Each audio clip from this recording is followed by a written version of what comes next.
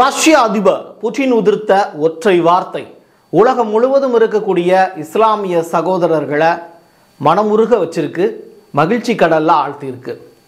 அப்படி இஸ்லாமிய சகோதரர்களுடைய காயங்களுக்கு மருந்து போடக்கூடிய வகையில் ரஷ்ய அதிபர் புட்டின் உதிர்த்த வார்த்தைகள் என்ன? ரெண்டாவது, அமெரிக்காவினுடைய ஆண்டனி பிளிங்கன் அரபு நாடுகள் எல்லாத்துக்கும் செகண்ட் ரவுண்டு போறார். இந்த இரண்டாவது ரவுண்டில் அவர் பேசி இருக்கக்கூடிய விஷயங்கள் என்ன?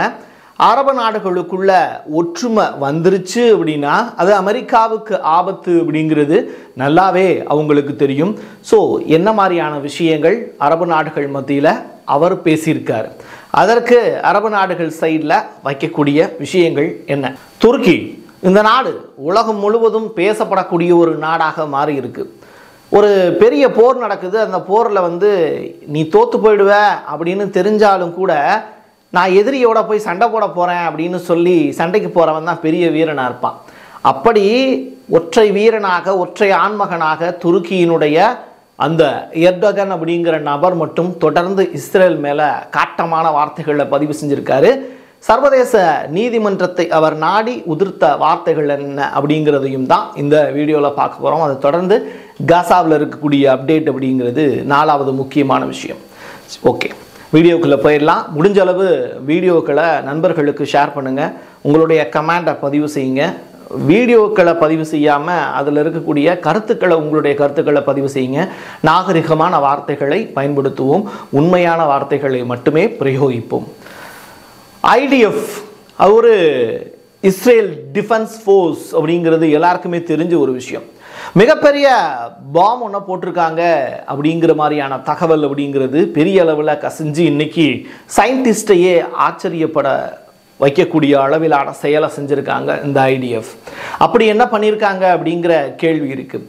இந்த ஜபாலியா அப்படிங்கிற அகதிகள் முகாம், அதில் 2 முறை தாக்குதல் நடத்தப்பட்டதில்ல, அதில் 2000 பவுண்டு பாம் வெடிகுண்டுகள் கண்டுபிடிச்சிருக்காங்க அப்படிங்கிற மாதிரியான தகவல் வெளியாயிருக்கு. அவ்வளவு அளவுக்கான அந்த வெடிகுண்டுகளை அங்கே பிரயோகிச்சிருக்காங்க அப்படின்னு. இது ஜபாலியாவில் மட்டும் கிடையாது, அதே மாதிரி அர்சனல் அப்படிங்கிற இடத்துலையும் 5000 பவுண்டு வெடிகுண்டுகள் அந்த இடத்துல உபயோகிக்கப்பட்டிருக்கு அப்படிங்கிறாங்க.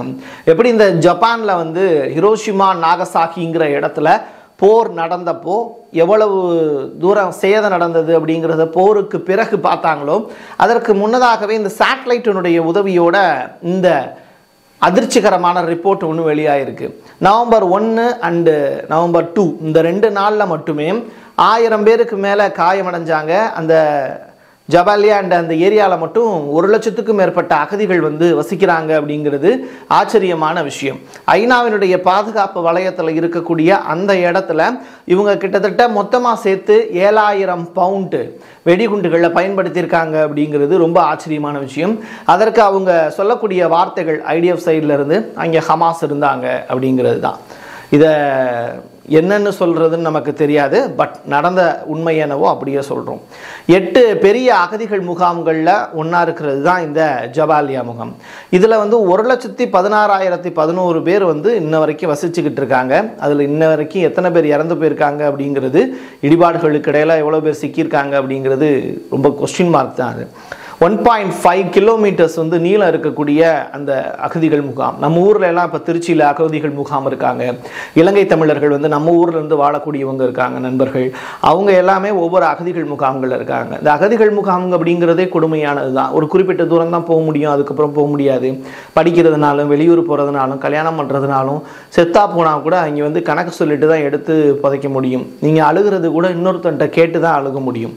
அது ரொம்ப வேதனையான ஒரு விஷயம். அந்த மாதிரியான துயரத்தை அனுபவிக்கிறவங்களுக்கு மட்டும்தான் தெரியும் இந்த செய்தியினுடைய வலிமை என்ன, வார்த்தைகள் என்ன அப்படிங்கிறது.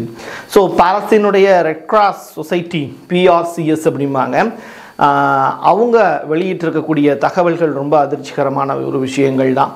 நவம்பர் மாதம் 4ஆம் தேதி 47 எய்டு ட்ரக்ஸ் வந்து உள்ளே வந்திருக்கு அப்படிங்கிற ரிப்போர்ட் ஒன்று கிடச்சிருக்கு. இது கொஞ்சம் ஆறுதலான விஷயம். இந்த ஜபாலியா முகாம் இருக்குல்ல, அதை வந்து 1948 இஸ்ரேல் சுதந்திரம் அடைஞ்சப்போ உருவாக்கப்பட்டது. இஸ்ரேலிருந்து வந்தவங்களும் இருக்காங்க, அதே மாதிரி பாலஸ்தீனத்தில் இருக்கக்கூடிய நண்பர்களும் இருக்காங்க. காசாவில் ஃபுல்லாக ஏரியா, தெற்கு காசா வடக்கு காசா பகுதியிலிருந்து இந்த அகதிகள் முகாமில் தங்கி படித்து வாழக்கூடிய நபர்களும் நிறையா பேர் இருக்காங்கிறது கூடுதல் தகவல். 730 ஃபாரினர்ஸ் வந்து நவம்பர் மாதம் 4ஆம் தேதி அன்னைக்கு நைட்டு மிட் நைட்டு வரைக்கும் அவங்க ரஃபா எல்லை வழியாக கிராஸ் பண்ணி போயிருக்காங்க அப்படிங்கிறது தான். நித்தம் கிடைக்கக்கூடிய தகவல்களை அப்பப்போ உங்கள்கிட்ட கொண்டு வந்து சேர்த்துக்கிட்டு இருக்கேன். அதனால தான் மிட் நைட் நவம்பர் 4 அப்படிங்கிற அந்த நம்பரோஸோட உங்கள்கிட்ட வந்து சொல்லிக்கிட்டு இருக்கேன். இதில் வந்து அமெரிக்கன்ஸ் மட்டும் வந்து பார்த்திங்கன்னா 112 பேர் வந்து போயிருக்காங்க. ஸோ அமெரிக்கா அப்படிங்கிற நாடு வந்து இடையில அதனுடைய அதிபராக இருக்கக்கூடிய பைடன் இந்த போருக்கான பாஸ் பட்டனை நான் அமுக்க போகிறேன் அப்படிங்கிற ஸ்டேட்மெண்ட் சொல்லியிருந்தார். அது அங்கே இருக்கக்கூடிய பணைய கைதிகளை விடுவிப்பதற்கான நேரமாக இருக்குங்கிற வார்த்தையும் சொல்லியிருந்ததை இந்த இடத்துல நினைவுபடுத்த வேண்டிய தேவை இருக்குது. துருக்கி சர்வதேச நீதிமன்றத்தை நாடியுள்ளது அப்படிங்கிற மாதிரியான விஷயங்கள் வெளியாயிருக்கு. தூதரக அதிகாரிகள் எல்லாத்தையும் திரும்ப எடுத்துக்கிட்டாங்க. இனிமேல் இஸ்ரேலோட நமக்கு எந்த விதமான பேச்சுவார்த்தையும் தேவையில்லை அப்படின்னு எர்டோகன் எடுத்திருக்கக்கூடிய அறிவிப்பு முடிவு அப்படிங்கிறது ஒட்டுமொத்த அரபு நாடுகள் மட்டுமல்ல, இஸ்லாமிய நாடுகளை மகிழ்ச்சி கடலில் ஆழ்த்தினாலும் சில இஸ்லாமிய நாடுகளுடைய முடிவுகள் அப்படிங்கிறது இன்ன வரைக்கும் அதிர்ச்சிகரமான விஷயங்களாக தான் இருக்குது. அரபு நாடுகளுக்கு பிளிங்கன் வந்து பயணப்படக்கூடிய நிகழ்வு அப்படிங்கிறது நேற்றைய தினம் நடந்தது. நவம்பர் மாதம் 4ஆம் தேதி போர் முடிகிற வரைக்கும் அமைதியாக இருங்க அப்படின்னு அந்த அரபு நாடுகள் மத்தியில் அவர் பேசியிருக்கிறதுங்கிறது தான் இருக்கிறதுலையே ஹையஸ்டான ஒரு காமெடி. இந்த காமெடிக்கு வந்து நீங்கள் சிரிப்பீங்களா இல்லை என்ன மாதிரி ரியாக்ட் பண்ணுவீங்க அப்படின்னு எனக்கு தெரியாது. பட் இது ரொம்ப வலிமையான வார்த்தை. எப்படி போர் முடிகிற வரைக்கும் நீங்கள் அமைதியாக இருங்க அப்படின்னு. இது யாரை பார்த்து சொல்லுவா? ஒரு கிளாஸில் ஒரு ஸ்டூடெண்ட்டும் டீச்சர்ஸும் இருக்காங்கன்னா ஸ்டூடெண்ட்டு கருத்துக்கள் சொல்லலாம், ஆனால் வாத்தியார் தான் அந்த இடத்துல முடிவெடுக்க முடியும். இந்த இடத்துல வாத்தியாராக இருக்கக்கூடியவர் யாருன்னா அமெரிக்காவினுடைய இந்த ஆண்டனி பிளிங்கன் அப்படிங்கிற நபர் தான். ஜோர்டானில் நடந்த சந்திப்பு, மனிதநேயத்தோடு போரை நிறுத்த வலியுறுத்துகிறோம் அப்படின்னு ஜோர்டான் சைடில் இருந்து வைக்கப்பட்ட ரெக்வஸ்ட்டை அப்படியே ஏற்றுக்கொண்டார். ஆமாம், கண்டிப்பாக நீங்கள் சொல்கிறது சரிதானே அப்படின்னு. போர் முடியும் வரை காத்திருங்கள் அப்படிங்கிறது தான் ஜோர்டானில் அவர் சொல்லிட்டு வந்த வார்த்தை. ரெண்டாவது, அது வரைக்கும் நீங்கள் அமைதியாக இருங்க அப்படின்னு சொன்னதுக்கு பிறகு அவர் உதிர்த்த வார்த்தைகள் அதை விட பெரிய சுவாரஸ்யம். போர் முடிஞ்சதுக்கப்புறம் நம்ம பேசுவோம், எப்படி போர் முடிஞ்சதற்கு பிறகு அந்த நிலத்தை என்ன செய்யலாம் அப்படின்னு பேசுவோம் அப்படிங்கிற மாதிரியான வார்த்தைகளை சொல்லியிருக்கார்.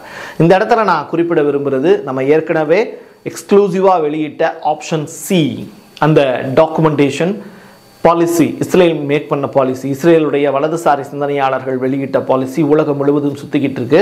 அதில் என்ன அமெரிக்கா முடிவெடுக்கலை அப்படிங்கிற மாதிரியான விஷயங்கள் சொல்லப்பட்டாலும் பிளிங்கன் இப்படி ஒவ்வொரு நாடுகளுக்கும் பயணப்பட்டு அரபு நாடுகளுடைய சப்போர்ட்டை வாங்குறது அப்படிங்கிறது ஆப்ஷன் சிக்கு வழிவகுக்குமோ அப்படிங்கிற அச்சத்தை மறுபடியும் தூண்டியிருக்கு. கத்தாருடைய பிரைம் மினிஸ்டரையும் நேரடியாக போய் பார்த்துருக்காரு. ஒரு விஷயம் நல்லா பார்த்தீங்கன்னா அந்த இமேஜில் பாருங்கள், லெஃப்ட் ஹேண்டில் அவரை டீல் பண்ணியிருப்பார். போங்க நீங்கள் அப்படின்னு, அது மாதிரியான ஆட்டிடியூட் உள்ள ஆள் தான் ஆண்டனி பிளிங்கன். அவர் வந்து ஒரு மீட்டிங் ரொம்ப கேஷுவலாக ஹேண்டில் பண்ணுவார் அப்படிங்கிற மாதிரியான விஷயங்கள்லாம் சொல்லியிருக்காங்க. அவர் போய் எடுத்திருக்கக்கூடிய எல்லா முயற்சிகளுமே ஒரு இடத்துல போய் பேச போகிறாரு அப்படின்னா அந்த இடத்துல வந்து எதிர்த்தாப்பில் இருக்கக்கூடிய நபரை வந்து தன்பால் ஈர்க்கக்கூடிய வல்லமை படைத்தவர் அப்படிங்கிறாங்க. ஸோ அந்த வகையில் வந்து லெஃப்ட் ஹேண்டில் டீல் பண்ணியிருக்காரு கத்தார் பிரைம் மினிஸ்டரை. 8 லட்சம் மக்கள் வந்து சொந்த நாட்டை விட்டு புறப்பட்டிருக்காங்க அப்படிங்கிற தகவல். 3 லட்சம் மக்கள் மட்டும்தான் இன்னும் இந்த வடக்கு காசாவில் இருக்காங்க அப்படிங்கிற மாதிரியான தகவல். தெற்கு காசா பகுதியில் இருக்கக்கூடியவங்களும் வந்து பார்த்திங்கன்னா அதீதமான அளவில் வடக்கில் இருந்து தெற்குக்கும் தெற்கில் இருந்து வடக்குக்கும் மூவாய் போயிட்டு இருக்கக்கூடியவங்க தான் அதிக அளவில் இறந்து போயிருக்காங்க. அதே நேரத்தில் தெற்கில் இருக்கிறவங்களுக்கும் அதீத பாதிப்புகள் இருந்துக்கிட்டு இருக்கிறதான தகவல்லாம் ஒவ்வொரு எபிசோட்லையும் நம்ம பார்த்துக்கிட்டு இருக்கோம். எங்கேயுமே ஓட முடியாத ஒரு நிலையில தான் அந்த மக்கள் இருக்காங்க. அமெரிக்காவிடமிருந்து கிடைத்த 2 கப்பல், பிரிட்டன்லேருந்து கிடைத்த அந்த குயின் எலிசபெத் அப்படிங்கிற கப்பல் மத்திய தரைக்கடல் பகுதியில் அப்படியே சத்தமே இல்லாமல் இருக்கே, அதை வச்சு இஸ்ரேல் ஏன் எதுவும் அட்டாக் பண்ணல அப்படின்னா இஸ்ரேலுக்கு அந்த தேவைகள் இல்லையோ அப்படின்னு தோணுது. தரைவழி அட்டாக்கையே இன்ன வரைக்கும் ஹமாஸ் வந்து அவங்க எந்த மாதிரியான இதில் தடுக்கிறாங்க அப்படிங்கிற அந்த இமேஜஸ்ஸு, ஃபோட்டோஸு, வீடியோஸு எல்லாம் வெளியிடுறாங்க. ஆனால் இந்த போர்க்கப்பல்களை எல்லாம் இஸ்ரேல் வந்து இன்னும் பயன்படுத்தாமல் இருக்கிறதுக்கு பின்னாடி இருக்கக்கூடிய காரணம் என்னன்னு தெரியல. இன்னொரு புறம் என்ன அப்படின்னா, சிரியா லெபனான் சைடில் இருந்து ஏற்கனவே ஹிஸ்புல்லாவினுடைய தலைவர் பேசியிருக்காரு. பட் சிரியா சைலண்ட் ஆயிடுச்சு. லெபனான் வந்து அந்த நாட்டினுடைய பாதுகாப்புங்கிறது ரொம்ப முக்கியம் அப்படிங்கிறதையும் ஹிஸ்புல்லாவினுடைய நஸ்ருல்லா பேசின விஷயங்கள் மூலிமா புரிஞ்சுக்க முடியுது. ஏன்னா இங்கே ஒரு அரசியல் கட்சியாக ஹிஸ்புல்லா உருவாயிடுச்சு. ஸோ போராளி டு பொலிட்டிஷியன் அப்படிங்கிற வார்த்தைகள் இங்கே ரொம்ப கவனிக்க தகுந்த ஒரு வார்த்தைகள். ஸோ ஒரு போராளி வந்து டக்குன்னு முடிவெடுப்பாங்க, ஒரு பாலிட்டிஷியன் அந்த மாதிரியான முடிவுகளை எடுக்க மாட்டாங்க. அந்த நாட்டினுடைய மக்கள், அந்த நாட்டினுடைய அரசியல், அந்த நாட்டில் தனக்கு இருக்கக்கூடிய செல்வாக்கு, அந்த செல்வாக்கு சரியாமல் பாதுகாக்க எடுக்கக்கூடிய அரசியல் நகர்வு, இதுதான் ரொம்ப முக்கியமானது. இதில் ஹிஸ்புல்லா அண்டு லெபனான், அதோடு சேர்த்து சிரியா, இவங்கெல்லாம் சேர்த்து என்ன முடிவெடுக்க போகிறாங்க அப்படிங்கிறது கொஸ்டின் மார்க். ஸோ இஸ்ரேல் தனக்கு எந்த விதமான தடையுமே இல்லாமல் தரைவழி பகுதியில் முன்னேறி போயிட்டே இருக்குது. ஹமாஸ் சுரங்கத்துக்குள்ளே இருக்காங்க. ஹமாஸை தேடுகிறோம் அப்படிங்கிற பேரில் ஆம்புலன்ஸ் மீது இஸ்ரேல் நடத்தி இருக்கக்கூடிய அட்டாக் அப்படிங்கிறது வன்மையாக கண்டிக்கத்தக்கதுன்னு ஐநா சபை குரல் கொடுத்துருக்கு. இது உலக நாடுகள் எல்லாமே வந்து இஸ்ரேலை பார்த்து கேட்குறாங்க, சுரங்கத்துக்குள்ளே இருக்காங்கங்கிறீங்க, இப்போ ஆம்புலன்ஸ் மேலே அட்டாக் பண்ணியிருக்கீங்க, மருத்துவமனைகள் மீது அட்டாக் பண்ணியிருக்கீங்க, பள்ளிக்கூடங்கள் மீது அட்டாக் பண்ணியிருக்கீங்க, மசூதிகள் மீது அட்டாக் பண்ணியிருக்கீங்க. இப்போ ஹமாஸ் எங்கே இருக்காங்க அப்படிங்கிறது உங்களுக்கே தெரியல, அதான விஷயம். அப்போது இஸ்ரேல் செய்யக்கூடிய இந்த தாக்குதல் அப்படிங்கிறது அந்த ஒட்டுமொத்த பாலஸ்தீன மக்களையும் அப்புறப்படுத்துவதற்கான வேலையை தவிர இவங்க ஹமாஸ் மீது அட்டாக் பண்ணுறாங்க அப்படிங்கிற மாதிரியான எந்த விதமான நம்பகத்தகுந்த சோர்ஸுமே கிடைக்கல. ஏன்னா இவங்க இதுவரைக்கும் நம்ம ஊரில் சொல்லுவாங்கல்ல, வந்து இது வரைக்கும் நீ அடித்தாலாம் யாரா அப்படின்னு சொல்லி போய் கேளு அப்படின்னு சொல்லி போய் கேட்கும்போது இது ரொம்ப நான் வருத்தப்பட்டு பதிவு செய்கிறேன். வருத்தப்பட்ட யாருன்னா பிள்ளையார் கோயில் பூசாரி, இவங்கள தான் போய் அடிப்போம் அப்படிங்கிற மாதிரி சொல்லுவாங்க. அது மாதிரி ஆயுதமே இல்லாமல் ரோட்டில் நடந்து போயிட்டு இருக்காங்கல்ல, அந்த அப்பாவி மக்கள் மீது உங்களுடைய புல்லட்டை இறக்கியிருக்கீங்க. ஆயுதமே இல்லாமல் ஒருத்தவங்க நிற்கும் போது போரே பண்ணக்கூடாது. ஆனால் அந்த மனுஷன் தொழுகிறதுக்குன்னு சொல்லிட்டு பள்ளிவாசலை நோக்கி போகக்கூடியவங்களை நோக்கி துப்பாக்கியை வச்சு சுடுறதுங்கிறது எந்த விதமான அது ஆண்மைத்தனம் அப்படிங்கிறது தெரியல. இந்த கொஸ்டினுக்கான பதில் வந்து இஸ்ரேலுடைய ஐடிஎஃப் அப்படிங்கிறது கொடுக்காது. ஏன்னா அதுக்கு நிறைய இப்போ வேலை இருக்குல்ல. No limit, no red line, enjoy அப்படிங்கிற வார்த்தை தான் அமெரிக்கா சைட்லேருந்து இஸ்ரேலுடைய நெதன்யாவுக்காக சொல்லப்பட்ட வார்த்தைகள். என்னப்பா இப்படிலாம் இருக்குது அப்படின்னு கேட்டால் அதான் உண்மையான விஷயம். எந்த விதமான உனக்கு ரெட் லைன்லாம் கிடையாது, நீ வாட்டு போயிட்டே இரு, இதான் எல்லைன்லாம் நினைக்காத, நீ வாட்டு காட்சி தூள் கிளப்பிட்டு போயிட்டே இரு அப்படிங்கிறது தான் அமெரிக்கா கொடுத்துருக்கக்கூடிய சிக்னல். லெபனானுடைய ரோஸ் ஹனிட்டா ஏரியாவில் அட்டாக் நடத்தியிருக்காங்க இஸ்ரேல். பதிலுக்கு லெபனான் சைடில் இருந்து ஹிஸ்புல்லா சைட்லேருந்து 2 ஏர் ஸ்ட்ரைக் மட்டும் நடத்தியிருக்காங்க அப்படிங்கிற தகவல் கிடச்சிருக்கு. தற்காப்பு நடவடிக்கைகளில் மட்டும்தான் இப்போதைக்கு ஹிஸ்புல்லா ஈடுபடுறாங்க அப்படிங்கிறதுக்கான ப்ரூஃப் தான் இது. MQ-9 அப்படிங்கிற இந்த ட்ரோன், இது என்னன்னா அன்மேன்டு ஏரியல் வெஹிக்கிள், UAV அப்படிங்காங்க, ஆள் இல்லாத ட்ரோன்கள் அப்படின்னு. இது ரொம்ப முக்கியமான ஒரு விஷயம். இன்றைக்கி காசாவினுடைய ஏரியாக்களில் ஹமாஸுக்கும் இஸ்ரேலுக்கும் இடையில போர் நடந்துக்கிட்டு இருக்கும்போது இந்த MQ-9 அப்படிங்கிற 2 ஆள் இல்லாத விமானங்கள் கடந்த 3 நாட்களாக ட்ராவல் பண்ணிக்கிட்டே இருக்கு. அதை அட்டாக் பண்ணவே இல்லை, அது வாட்டுக்கு சுற்றிக்கிட்டே இருக்குது. 25,000 அடி உயரத்தில் அது பறந்துக்கிட்டு இருக்கு. அந்த காட்சிகள் எல்லாமே நீங்கள் தாராளமாக நெட்டில் பார்க்கலாம். தரையில் நடக்கக்கூடிய எல்லாத்தையுமே அது காட்சிப்படுத்தும். அதுக்குள்ளே வந்து 20 மணி நேரம் அதால் வந்து ஒரு தடவை வண்டி எடுத்தாங்கன்னா 20 மணி நேரம் வந்து அந்த ஆளில்லா விமானத்தை வந்து ட்ராவல் பண்ண வைக்க முடியும். அது வந்து லாய்டர் அப்படின்னு அலைஞ்சு திரிஞ்சு தேடக்கூடிய பருந்து மாதிரி. அது எங்கே பிணை கைதிகள் இருக்காங்க அப்படிங்கிறத தேடுறதுக்காக அமெரிக்கா அனுப்பி இருக்கக்கூடிய அந்த விமானம். இந்த அமெரிக்காவை அனுப்பி இருக்கக்கூடிய இந்த ட்ரோன் மீது ஏன் ஹமாஸ் தாக்குதல் நடத்தலை அப்படிங்கிற கேள்வி $100 million questions. Camera sensors, radar, 66 food wing span, அதுக்கப்புறம் ஹனிவெல் என்ஜின், 3900 பவுண்ட் ஃபியூவல், இது எல்லாமே நிரப்பி 240 கிலோமீட்டர் நிற்காமல், அதாவது 240 கிலோமீட்டர் ஸ்பீடில் வந்து ட்ராவல் பண்ணக்கூடிய இந்த விமானம் வல்லமை படைத்தது அப்படிங்கிறாங்க. இங்கே இஸ்ரேலுக்கும் ஹமாஸுக்கும் இடையில நடப்பதாக சொல்லப்படக்கூடிய அந்த வாரில் இவங்க மட்டும் தனியாக வந்து பறந்துக்கிட்டு இருக்காங்க, எதையோ நோக்கி தேடிக்கிட்டு இருக்காங்க. வேர் இஸ் ஹமாஸ் அப்படின்னு இஸ்ரேல் இராணுவம் தேடிக்கிட்டு இருக்கு, அமெரிக்காவும் தேடிக்கிட்டு இருக்கு. இப்படிப்பட்ட சூழ்நிலையில் ரஷ்யாவில் ஒரு மீட்டிங். அந்த மீட்டிங்கில் ஒரு இஸ்லாமிய ஸ்காலர் ஒருத்தர் எந்திரிச்சு நின்று சொன்ன வார்த்தைகள் புட்டின் கலந்துக்கிட்ட ஒரு மீட்டிங். அந்த மீட்டிங்கில் அந்த ஸ்காலர் ஃபஸ்ட்டு எடுத்த உடனே அஸ்ஸலாம் அலைக்கும் அப்படிங்கிற வார்த்தையை பதிவு செஞ்சுருக்காரு. அதற்கு புட்டின் திருப்பி ரிப்ளை பண்ணியிருக்க விதம் தான் இன்னைக்கு உலகம் முழுவதும் பேசுபொருளாக மாறியிருக்கு. நம்முடைய இங்கே இருக்கக்கூடிய இஸ்லாமிய சகோதரர்கள் அஸ்ஸலாம் அலைக்கும் அப்படின்னு சொல்லிட்டு நம்மளை பார்த்து சொல்லும் போது கூட நம்ம வணக்கம் பிரதர் அப்படின்னு சொல்லிட்டு போகக்கூடிய நிகழ்வுகள் இங்கே நிறையா இருக்குது. புட்டின் சொன்ன வார்த்தை என்ன தெரியுமா? வா அலைக்கும் அஸ்ஸலாம் அப்படின்னு அந்த இஸ்லாமிய சகோதரருக்கு மரியாதையாகவும் அன்பையும் பகிர்ந்திருக்கிறார் அப்படிங்கிற ஒரு விடயம். அது எல்லாத்தையும் தாண்டி புட்டின் சிரிச்சிருக்காரு. சிரிப்போட புன்னகையோட ஒரு புன்முறுவலோட புட்டின் சிரிக்கிறது அவ்வளோ சீக்கிரத்தில் நீங்கள் பார்க்க முடியாது.